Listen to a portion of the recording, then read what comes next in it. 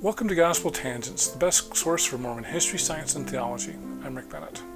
There are going to be lots of Latter-day Saints who have never heard about these early magical practices or Masonry in early Mormonism.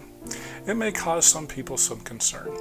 In our next conversation with historian Clair Barrus, we'll talk about whether it is possible for believing Latter-day Saints to continue with those certain paradigms. But the conversation's only going to be available if you're a subscriber to our free newsletter. So to subscribe for free, go to gospeltangents.com/newsletter, and I will send you a secret link to the final part of our conversation with historian Clair Barrus. Sign up today.